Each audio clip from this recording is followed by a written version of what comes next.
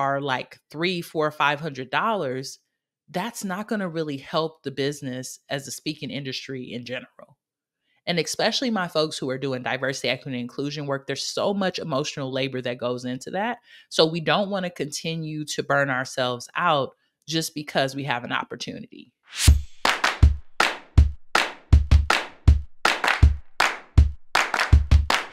Hello, everyone. Welcome to Speaking for Profit podcast. And today we are talking about strategic negotiation tips for speakers and consultants. If you are watching live, just go ahead and put hashtag live in the comments. If you're watching in the near and dear future, put hashtag replay. And I'm really excited about this conversation because I know that as we move into a new year, there's going to be new money, right? As we move into a new year, there is going to be new money. And what's great about negotiation is it gives you an opportunity to flex some of your skills and to really have conversations with decision makers that allow you to take your brand and your business to the next level. So I'm extremely excited and thankful to get into this conversation with you all and to talk about some strategic tips for speakers and consultants who are looking to negotiate larger contracts as we move into 2024. The reason I wanted to have this discussion with you all as well is because I know that you have seen the news. You've seen the economy, people talking about how things are getting tighter, how organizations are cutting their budgets, they're laying off people. So what that tends to do is it can create anxiety for speakers and consultants. It can create anxiety where you feel like you're not doing enough and potentially you're not going to get paid what you've normally been paid because people don't have the money. But what I want to be here to say is to kind of push past that narrative and say that the money is there. The money is there for you. The money is there for your business. And organizations still have a budget for professional development. Now, what I will say is that it's going to be more and more important for you to stand out and for people to really know who you are and how to support you and your business. So let's talk about negotiation strategies that you can use as a speaker and a consultant. And I'm going to give you 3 of them. And then I want to give you an opportunity to learn a little bit more about how you can really prepare yourself for the new year and make sure that your business is set up as profitable as possible. So the first thing that you can do as a negotiation strategy is really understanding your value and unique selling proposition. And we call that USP, understanding your value and unique selling proposition. And what I mean by that is really knowing what sets you apart from other speakers and consultants. This could be your expertise in your niche, your experience, perhaps your network, or your ability to deliver exceptional results and clearly articulate your USP, your unique selling proposition. So I'm going to share an example with you. When I was living in the Bay Area, shouts out to anyone in California, all my California folks, I was working at my 9 to 5 as an equity and inclusion program manager. But before I even got into that role, I was assistant director at a multicultural and LGBT center on my college campus, which was one of the top medical schools in the country. And I would utilize the fact that I was connected to a government organization that had years of experience supporting the policy and inclusivity of LGBT folks as a unique selling proposition to organizations that wanted to bring me in to support them with their LGBT inclusion work, right? So I would let them know about my 9 to 5 and the work that I have been doing for over a decade and how my organization had been doing this since the early 1990s to let them know that I come from that level of experience. That allowed me to negotiate some higher opportunities, higher paid opportunities, and also negotiate some stronger relationships because I was able to build trust. So I want to bring this up because I know many of you are asking me questions, especially in Messenger, even in email, about what about my 9 to 5? How do I separate my 9 to 5 from my business? And sometimes a unique selling proposition is to not separate, but to really empower the credibility that you have from your business and from your 9 to 5 because you've had the opportunity to really build that expertise in your field because of your positionality at that organization. So you want to understand, what is your value? What's your unique selling proposition? What's your USP? And I love Tiffany Aliche, who's the budgetista. She always says, "What's your Oprah?" Right? What's your Oprah? What's the thing that people are going to really want to bring you in to speak or consult because of your own credibility that you have? And many of you have years of experience that you can already tailor and know about. But when we're going into a negotiation room, we've got to know that, because oftentimes when you're in a space and people are asking you, how much do you pay? How much do I have to need to pay you? What's your fee? They're just trying to get a sense of it based off of their budget. But before we even get into that conversation, when people start to get really about me about the fees and the payments, I want to tell them a story. I want to sell them. So I'm like, you know what? I do want to talk about the rate. I do want to talk about the fee. But before we talk about that, I want to have an understanding of you and your organization and how I can support you, and talk a little bit more about the experience that I have as an expert, and give me myself time to share my stories and my own unique selling proposition. So if that's helpful for you, going to put the word money into the comments just so I can know that, because I think that this is something that's particularly special. And so many of us have experience, whether it's in our 9 to 5, other organizations that we've worked with, that we can bring up. Let's get into the second negotiation tip and strategy for speakers and consultants. The second one is to research your client and the event you're going to be speaking at. Quite often, when you're being asked to speak at an event, it's not the first time the organization has had the event. They probably had it last year or maybe the year before. They might even have the event quarterly. So, understanding the client's budget, the scope of work, the project, and what they aim to achieve by hiring you as a speaker and as a consultant is really important. When you get on a discovery call with a potential client, you want to know the when, why, and the how. When is the event? Why are they hosting it? And how are they funding it?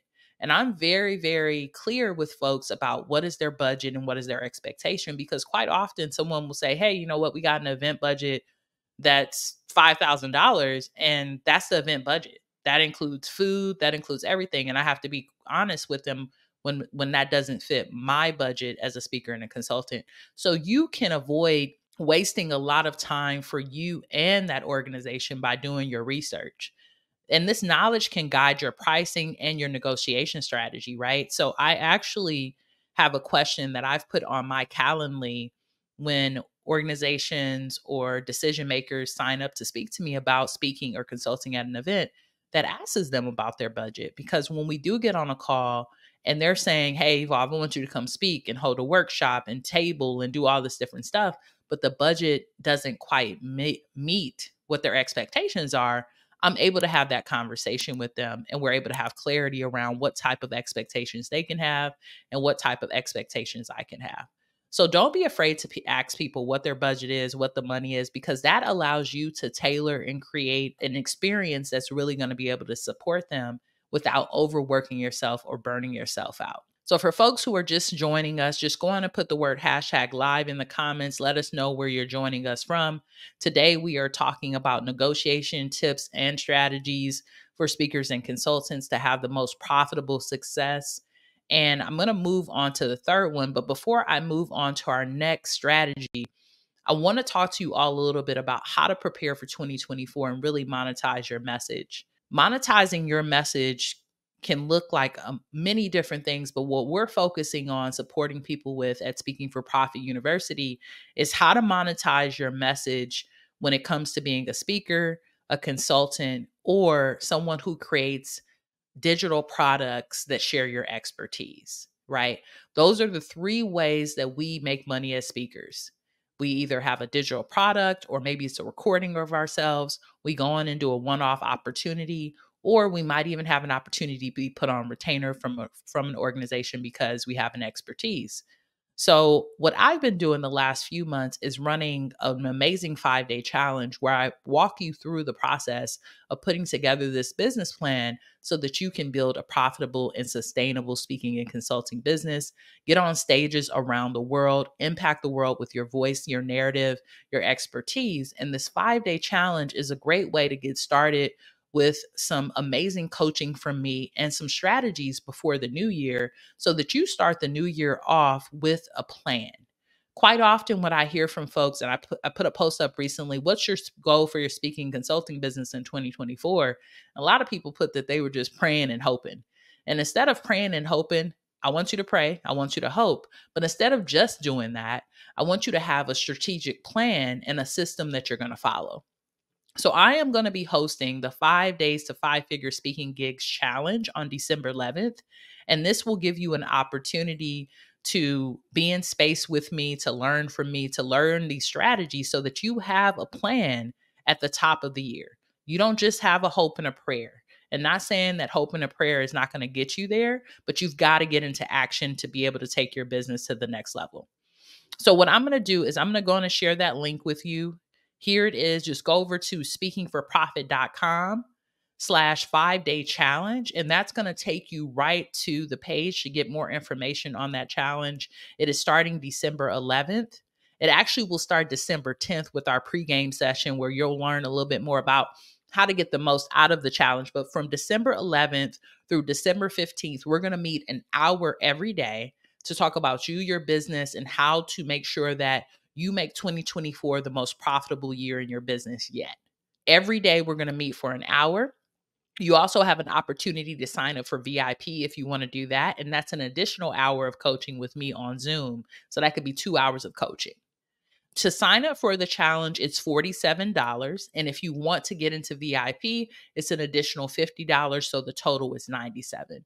But you can get into general admission today, get signed up, and get ready to monetize your message and to really be in a space where you're able to build a profitable and sustainable business through your expertise, through your voice, through sharing your story with the world. Right. So meet me there at that 5 days to 5 figure speaking gigs challenge. I'm really excited to partner with you all and to support you all as we move into the new year.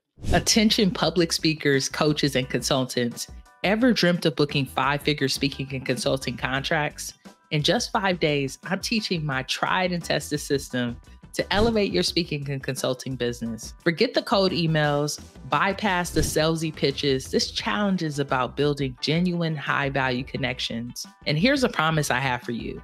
With a commitment of just 1 to 2 hours a day for 5 days, you're going to witness transformative results. On day 1, you'll learn how to craft a business strategy without cold emails or paying to speak. Day 2 is all about you redefining your profile to attract decision makers ready to invest in your expertise. By day 3, you'll have your very own 5-figure sales system to turn contacts into clients. By day 4, we will have you automating your funnel with proven templates and scripts. And day 5, I'm going to teach you how to master the art of discovery calls with a step-by-step checklist and exclusive 5-figure sales secrets.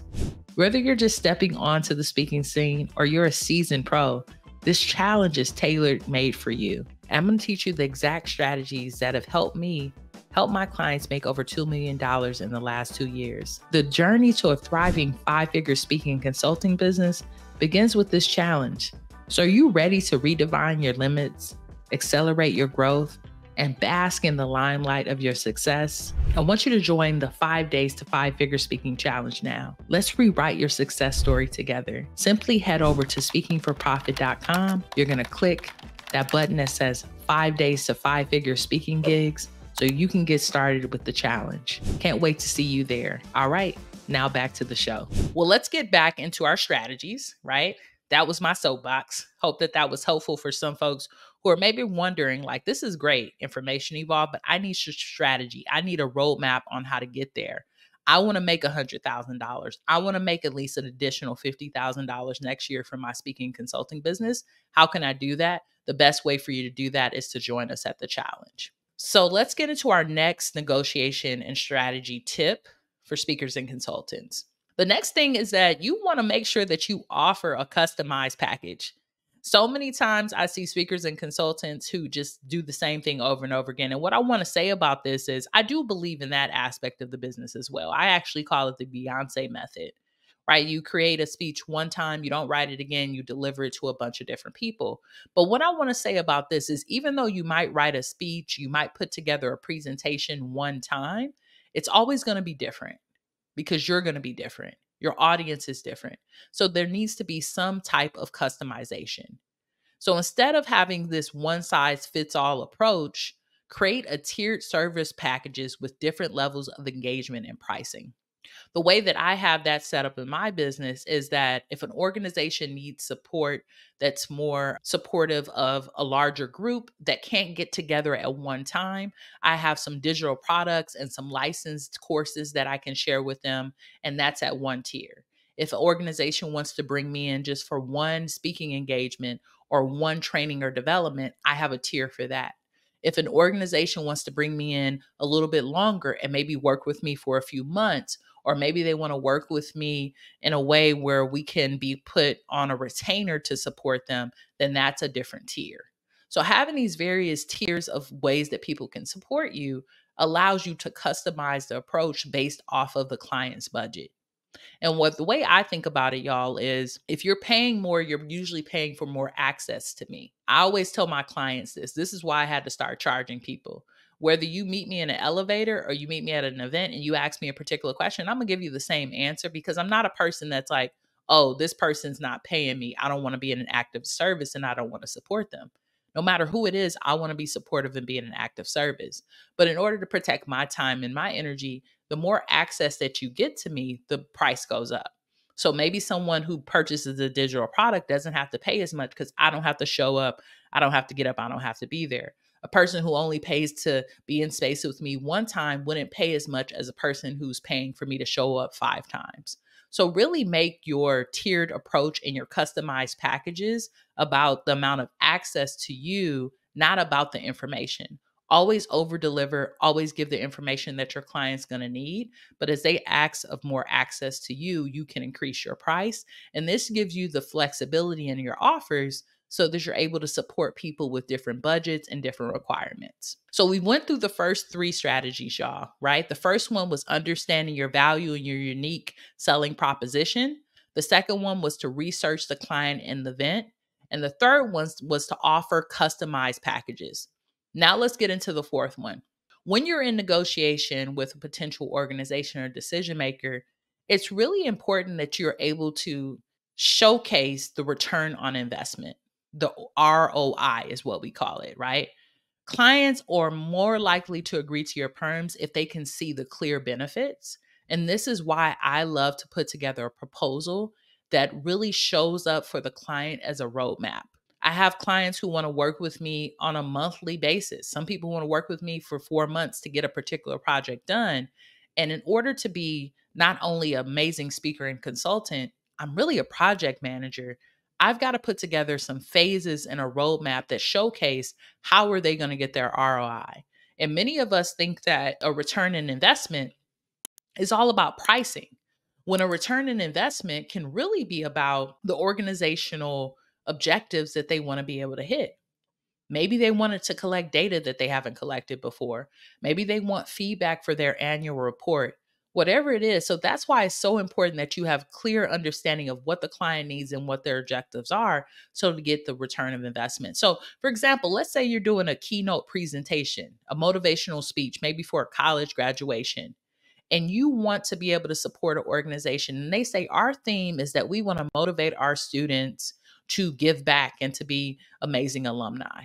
Maybe during your presentation, you not only talk about stories of being a great alumni, but you literally give them the information to fill out at that event so that they can start being a part of the alumni before they even leave it.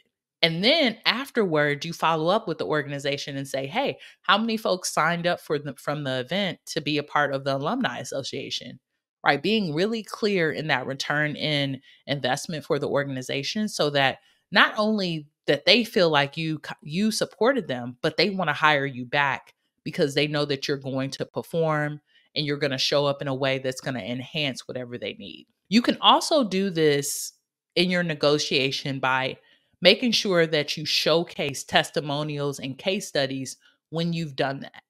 So one of the things that I really think are so important, y'all, when you are a speaker and a consultant is to make sure that you're getting testimonials from organizations that really love your work.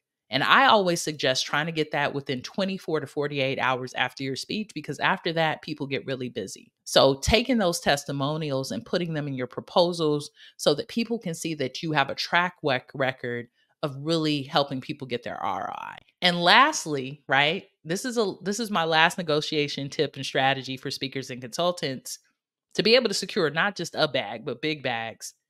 And this one might be a little bit more challenging for y'all, but I want to say it because we have to protect ourselves. We have to protect ourselves and our businesses.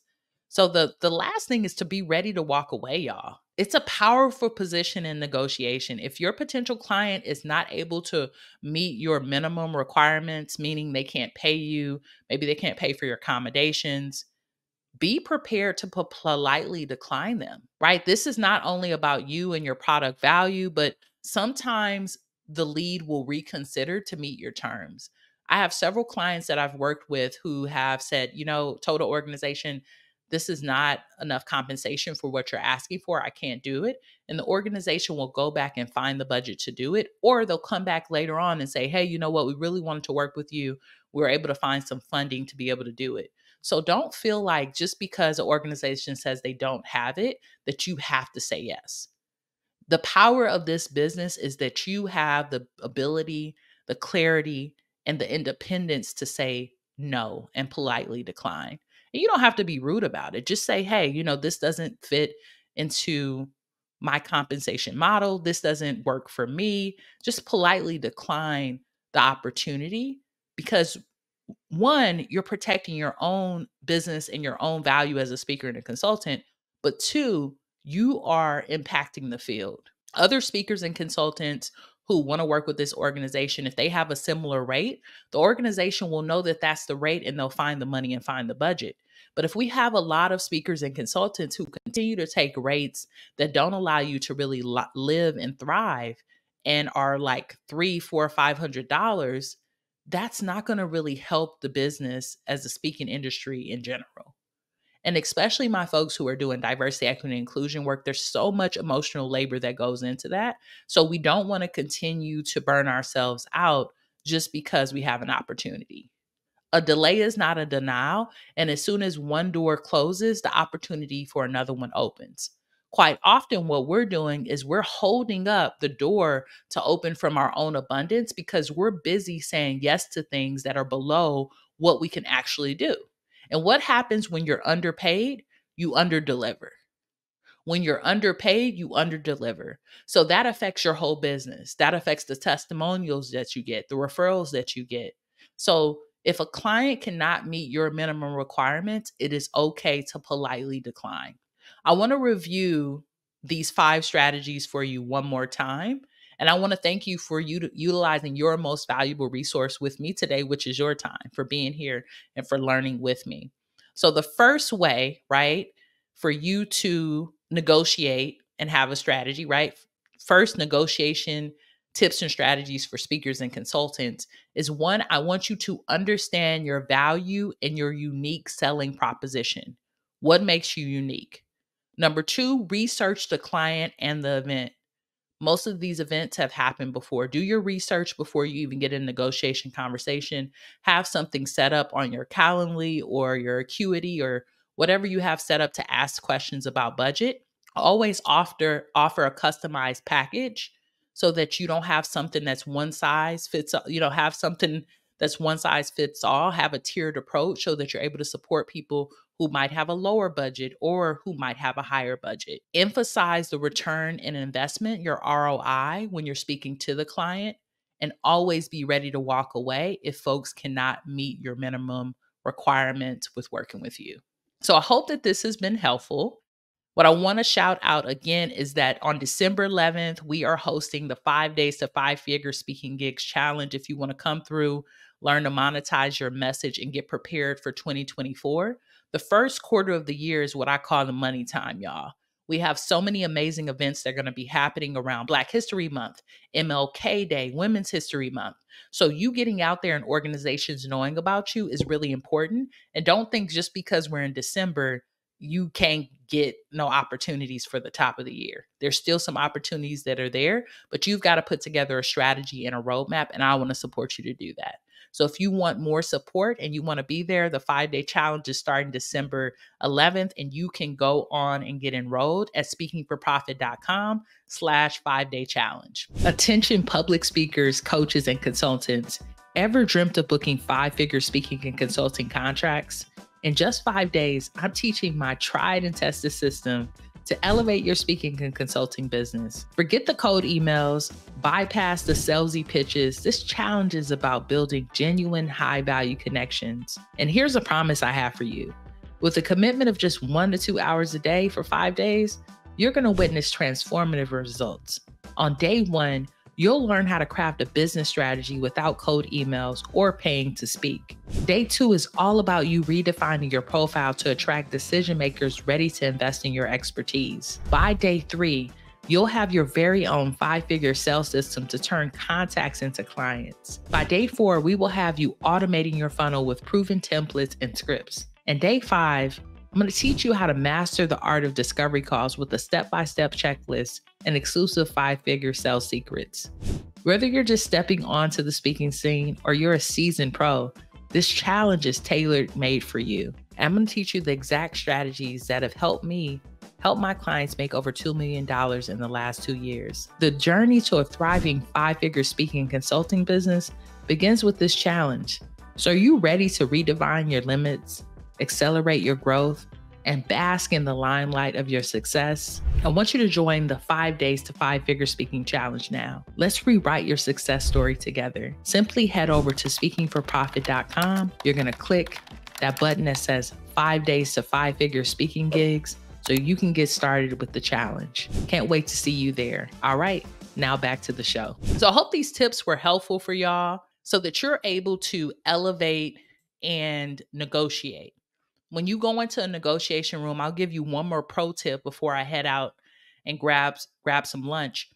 When you're going into a negotiation room, the other thing that I would suggest is that you put on some good music, the music that makes you feel abundant and makes you feel like you're full of luxury. You go on and put that on before you even go into that negotiation room, because your confidence and your energy is going to read to your actual potential client. And they want to read you as confident and happy and abundant. So you're going to put on some music, you dance it out, and you prepare to secure that bag, because it's already yours if you're walking into a discovery call to talk about negotiations in the first place.